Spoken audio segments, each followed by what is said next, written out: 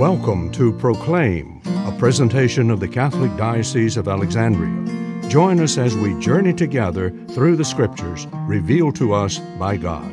Good morning and welcome to Proclaim. As the sentence of Jesus has now been announced and proclaimed by Pilate that he will be crucified, we now find that action ultimately being carried out.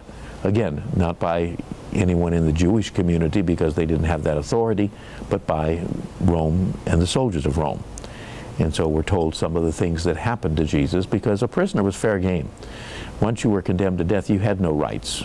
You may or may not have had many before that, but clearly once your life had been ended officially by that decree, then whatever happened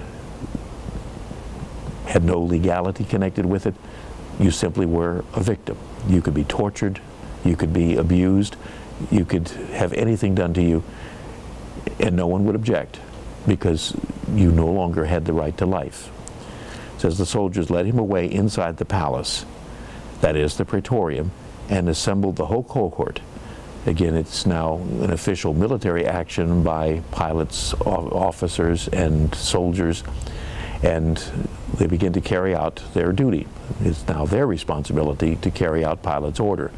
They're the executioners, in effect. And so we find them initially taking a little time to make sport of it, to take an opportunity to do something that legally they could do.